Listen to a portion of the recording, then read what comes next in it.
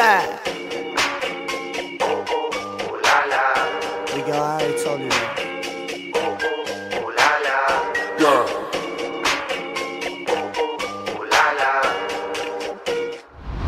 Hello, New York. Just out here living in the concrete jungle. My lovely assistant's carrying my garment bag. One of the reasons I put in New York City, besides getting pampered at this awesome Spanish bathhouse, is I still need to do some final stuff for my groomsmen and myself for the wedding, for the attire. So we're off to go look for some ties, some shirts, some vests, and some pants. Because apparently you have to wear pants in public. Okay, bye. Everywhere we go, we hold it down. King of my city, but no, I don't need no crown. They this bitch and telling us to turn it down. So we just turn it up, turn it up, turn it up real loud for the town. Everywhere we go, we hold it down. King of my city, but no, I don't need no crown. Well, did not get a lot of footage from the suit store because really got sidetracked with a lot of the help. So I'm up here visiting May's sister, and her boyfriend currently is like been in the men's fashion industry for a long time. He works for a lot of these suit companies up here, and the guy really knows the ins and outs, and so I was really paying attention to a lot of the detail and the accents and things that he was recommending for the wedding. And honestly got a lot of different ideas for the wedding that have kind of changed my idea as a whole of what I wanted to pull off. Now, going into it, I wanted to do kind of like a modern dapper theme, and that's why I was going with the Leadberry. And one thing that I quickly realized that trying to go with them is that they're not a suit company, rather a company that does trousers and blazers and very nice dress shirts and men's apparel. The dilemma I'm having is actually trying to pair the blazers we got from them with nice dress pants. They did not have enough of the dress pants that they make that match the blazers, unfortunately, so I was like, you know what, screw it, we're just gonna get the shirts, the ties, the blazers from Leadberry. I'll just go find pants. How hard can it be to match blue pants, he said. Haha, it's actually very hard. And so I'm realizing that it's not going to happen. So I think I'm kind of back to the drawing board. Found some really nice navy tuxes. So I think what I'm gonna do for myself is do a navy tux, have my guys in a different shade of blue suit. Still gonna use the Leadberry shirts at a minimum, possibly the ties, but I'm trying to cut costs for all my guys, and so the ties are pretty expensive. Found some other ties that were about $50 to $60 less, and right there is their tailoring costs. So trying to keep everybody looking good, but also not having to spend a lot of extra money. And so yeah, so I think we're gonna possibly return a lot of Leadberry stuff. Maybe just keep the blazers. I don't know, maybe I'll make them the guys' groomsmen's gifts. We'll see what happens. But New York's been a lot of fun. It's actually gorgeous weather. This is the only time I think I've ever been up here that it hasn't been like frigid cold. So we're staying with her sister over here in Queens. No, yes, Queens. Got a gorgeous view of the city over here. Really cool dog parks and stuff. Nella's been having a blast, making all kinds of friends. Sipping on my iced coffee like usual. Shit is expensive up here. This iced red eye, $5.50. $5.50, people. $5 hairs. That's just ridiculous. So today we're actually gonna go head up the prestigious Woodbury Commons. It is like the outlet malls of all outlet malls. So let's go see if we can't do some damage getting our fashion haul on. Okay, bye. Nella, what was your favorite part about the Big Apple? You just completely ruined your car seat, didn't you? Nella! That's why we can't have nice things. Okay, so I'm gonna finish up this New York trip video with, like 2 years later, this Q&A I put up on Instagram about May and I. Well, I put it up as about her and I, but I got a lot of questions about, I guess, myself, Max, and then her and I as well. So I'm just gonna flow through them real quick, like, and if what's-her-face feels like chiming in at all, she will. How much on average you spend when you go shopping for clothes? I don't know, average I feel like is a hard guesstimate because sometimes I go hard in the paint and sometimes I'm very frugal or you don't find anything. So, I don't know, I couldn't tell you an average number. It all depends on the fines. Will you ever compete in a powerlifting meet like your potato brother? Probably not. I get a lot of questions about that just because I feel like for my current weight, I do normally hover between 175, honestly between like 173 and 177. I'm not competitive enough, but I've also considered just doing it for fun. My current maxes are 405 deadlift, 250 bench, and 335 squat. I almost had 350 one time. Max was spotted me. I could probably get 350 again real soon. So I feel like my numbers are pretty strong, but just for my current weight, I don't think I'm that competitive. So I don't even know if I would place. Did her parents like you right away? Yeah. I would say so. Yeah, pretty much right away. I mean, who doesn't like me? I never shut up. So it's never been a problem transitioning into her family. Yay for getting married to a Persian girl. That's not a question, but cool. How hard was it to get motivated signing back up for graduate school and getting back into student mode after being done? Pretty hard. I really do not like school at all, but like I've said before, a big reason why I pursued going to grad school and getting my master's is just because I had a little bit of some veterans benefits available for education through our dad, and so I had to start school before I was 31, and so as much as I may not like it, I think assisted education would have been stupid to pass up. So you know, I was about a year out of undergraduate to going to graduate school, so it's still pretty fresh, but and so it really wasn't that hard at all to transition. Okay, this is from my friend Nick. Why is white boy like you infiltrating us brown folk? Because I find my own people very boring and I'm intrigued by imports. Kitten, how did you make the long distance work? Never long distance. Like, well, like 2 months, not even. She moved up to DC ahead of me last year, but she was always back and forth to Richmond. I was always back and forth to DC, so like, I mean, I think at most we went like 3 days without seeing each other, so it wasn't really a problem. Were you guys together when Chase was in the Army? No. I was out for about 3 years at that point, and we met at VCU where we both went to school. Do you have a bachelor's degree, and if so, from where? Yes. Going back to the last question, I have my undergraduate from Virginia Commonwealth University, VCU, Richmond, Virginia, and it is in health, physical education, and exercise science. What's your favorite color? Blue!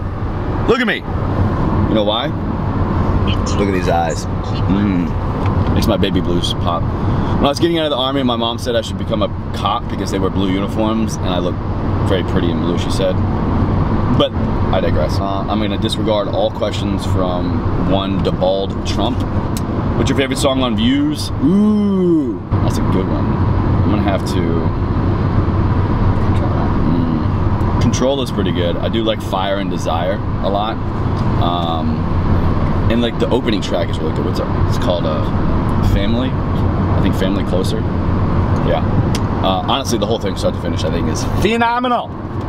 Dropping the camera. When she gets nervous or angry, does she shout at you in her own language? She speaks Farsi. I don't think I've ever done that. No, she's never done that. Does your family live in their native country or USA too? Yes, they live here. Her family, her parents immigrated to the US many years ago, and her and all of her siblings were born here in the United States. Does she have any friends for Max? Hashtag forever alone. Yes. Max is very friendly with all of her friends. Interpret that as you may. Thoughts on name of first child? Well, it turns out that I have no say-so in this because she's had this all figured out since she was little. So if it's a boy, we're going with Landon, but we're also going to throw in a Charles in honor of Papa Chewy. As a middle name. As a middle name. So Landon, Charles, Chewning. She's happy, I'm happy. Happy wife, happy life. You guys ever get jealous? Yes, when the other person is eating cereal and the other person didn't get a bowl for her to share. I think I get more jealous of you and you. Don't put me on camera. Okay. I'm bad. I take it back. You get more jealous of what? You. Not like you talking to girls, just you. What do you mean? Like your physique, the way you look, I'm like more jealous. I'm like competitive with you. You're jealous of all my gains? Yeah. Hear that, fellas? Can you guys do a video where like each of you goes into the other person's closet and picks out an outfit? No. Well, there you go. Okay. My favorite part about May is how she gives everything a fair chance to like think through, you know, compromise, whatever.